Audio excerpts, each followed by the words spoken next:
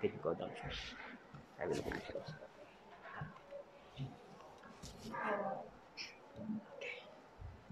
Can you start speaking?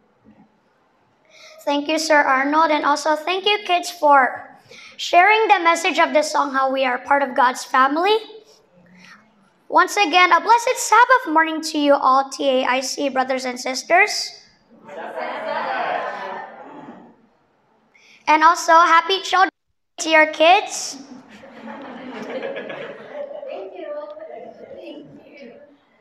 Thank you for the opportunity to serve in Trinity Adventist International Church once again. This church is close to our hearts, as this was our family's first home church for many years. My big sister Hannah and I were both dedicated to the Lord in this church. And we have fond memories of church members through the years. Today, I would like to share about a child like no other. Jesus. Most of us know him as the Savior or Messiah, the Lamb of God, the Son of God, right? But he was once a child like you before and me. We rarely hear or read about Jesus as a growing up child. The question is, all of us often wonder, including me, what his childhood was like. Now this morning, we'll study how he was as a child based on the Bible. Although this Sabbath is mostly focused on children, I want to tell the parents here and for those watching us online that there are things for you today as well. Let us pray.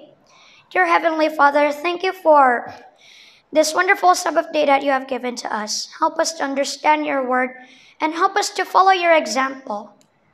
And pour out your word upon me, O Lord, as I deliver your message today. In Jesus' name, amen. Let us now focus our study in the book of Luke, chapter 2, verses 40 and 46 to 47 and 51 to 52. Please open your Bibles to Luke 2, verse 40. This is the first memory verse that I will be reading. Luke 2:40. The boy grew up and became strong, filled with wisdom, and God's grace was upon him. Jesus grew up strong through the power of the Holy Spirit. He was guided by the Holy Spirit as he grew. What does it mean? It means Jesus followed the still small voice every day. Now, kids, I'm sure your parents always remind you that there are two voices that you hear in your heads. Now, there's one that tells us to do what's right, and there's another one that tells us to do the opposite of right. How can we remain strong to do what is only right?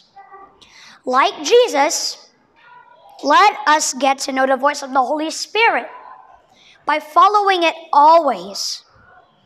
In doing this, we become familiar to it, and we become more like Jesus. Let us not ignore it, or else we will be in danger by following the enemy's voice. Jesus grew up filled with wisdom.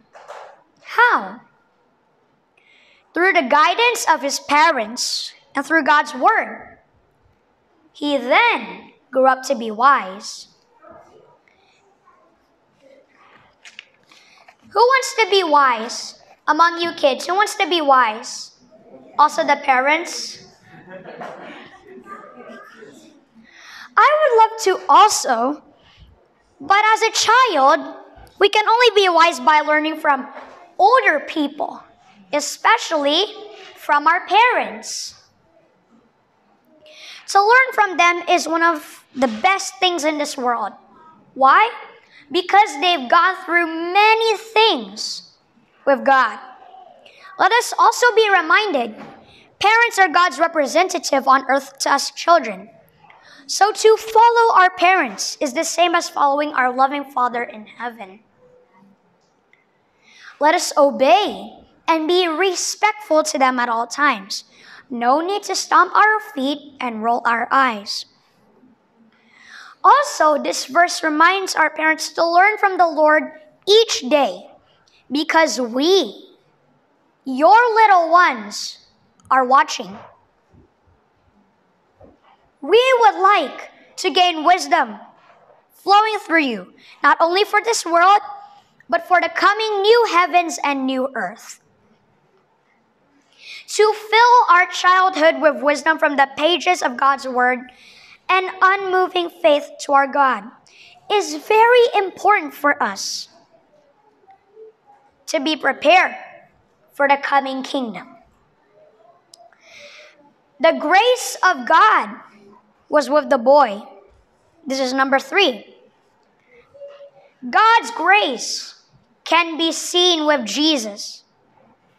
In all his actions and his words, he showed God's grace flowing through him. God's grace is all about his nature of love. And so whether in school, at home, or in the church, kids, let us remember to show God's mercy by being loving and caring. Let us show grace as Jesus did. I would like you to open your Bibles to Luke chapter 2, verse 46 to 47. Luke 2, 46 to 47. If you are there, please read with me.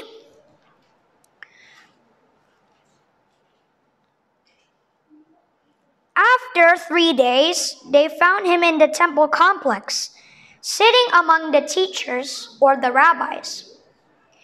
I would like to pause here and explain to the kids, what is a rabbi? Kids, do you know what a rabbi is? I will explain to you. A rabbi is someone who worked in the temple during Jesus' time. Maybe a scholar of the law or a teacher of the law. He also served in the temple while doing God's work. Let's continue.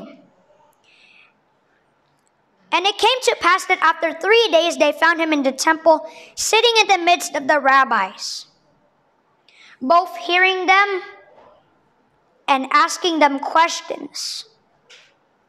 And all those who heard him were astounded at his understanding and his answers.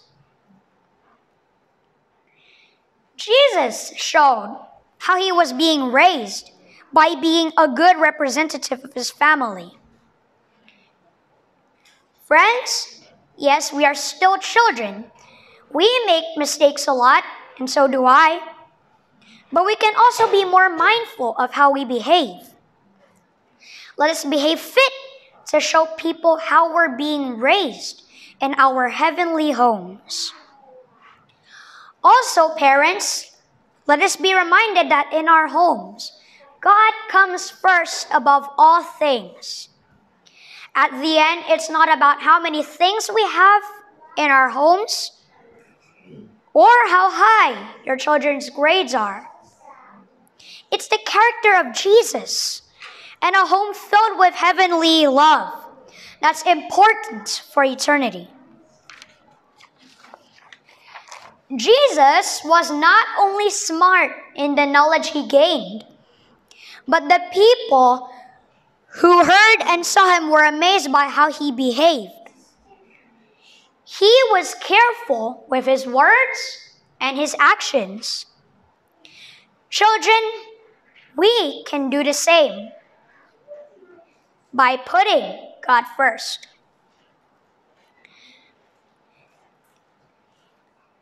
Luke 2, verse 51 to 52. Please open your Bibles to that verse. If you're still on the same page, please look for that verse. Luke 2, 51 to 52.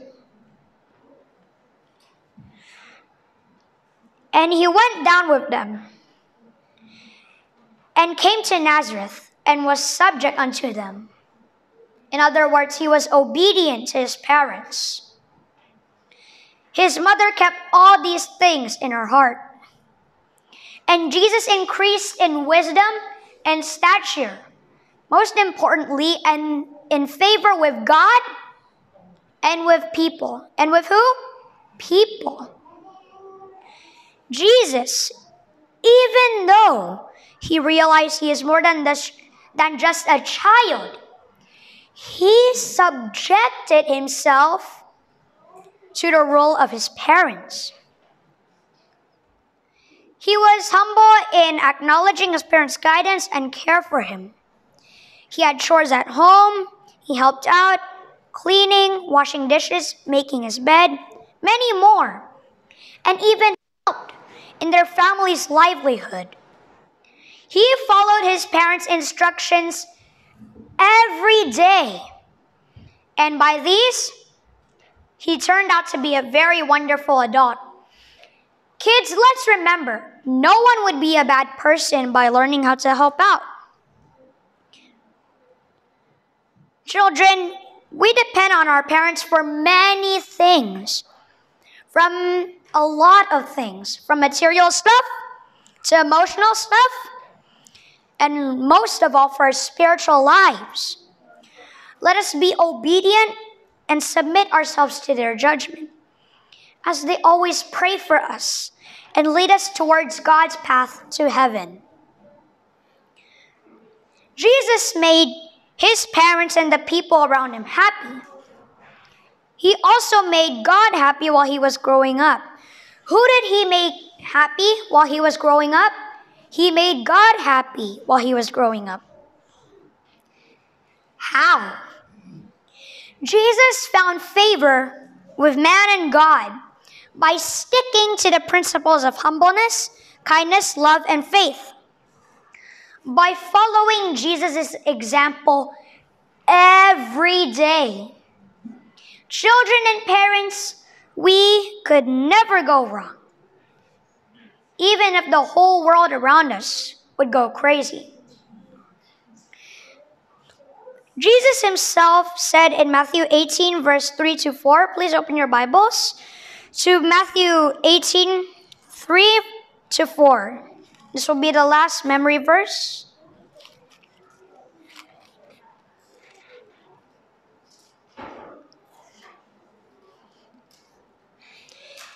It says there, I assure you, he said, unless you are converted and become like little children, you will never enter the kingdom of heaven. Therefore, whoever humbles himself like this child, this one is the greatest in the kingdom of heaven. How can we get to heaven? By being humble like a little child. Children often would have faith like no other. They would give their whole heart to their parents, for they realize that they need help. They rely on their parents from food to what you eat, clothing to what you wear, care, what you need most, love, what you need from your parents, and protection, the guidance that you get from your parents. They look to their parents for understanding and guidance. Before I conclude my sermon this morning, let's review the 6 points for today. Number 1, Jesus grew up strong through the power of the Holy Spirit. He was guided by the Holy Spirit as he grew. Jesus grew up filled with wisdom. Number 2, how? Through the guidance of his parents and through God's word. Through God's word. He then grew up to be wise. Point number 3, the grace of God was with Jesus. And point number 4, Jesus showed how he was being raised by being a good representative of his family. And point number 5, Jesus, even though he realized he is more than just a child, he subjected himself to the role of his parents. And number 6, Jesus made his parents and the people around him happy, which is true. He also made God happy while he was growing up.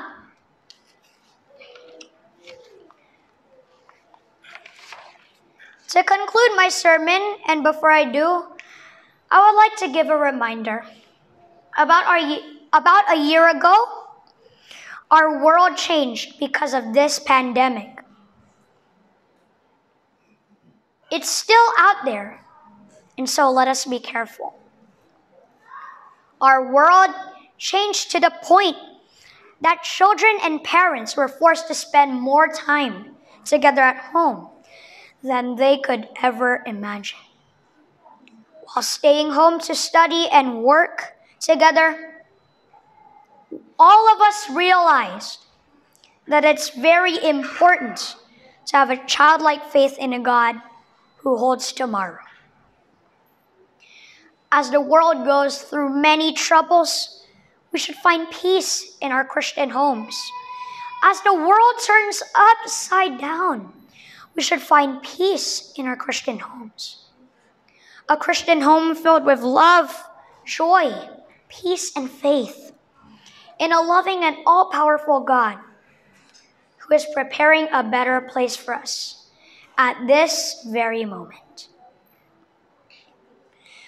Like the child Jesus, let us also be humble, like children, to daily have faith in our Heavenly Father in all things. Would you like to follow Jesus' example every day? Not just today, everybody, but every day? If so, then all of us, we are ready to share this message to others who don't know him yet. About the story of that lovely little boy from long ago,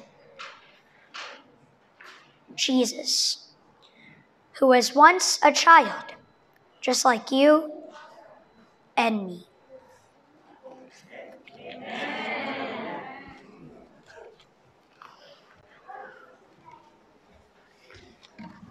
Thank you, Nathan. Praise God for that wonderful Stand message. On behalf of Trinity Adventist International Church Children's Department, we'd like to give this one to you. Thank you for coming here. Thank you, Bob. God bless. Thank you, Nate. Thank you. Congrats. Okay.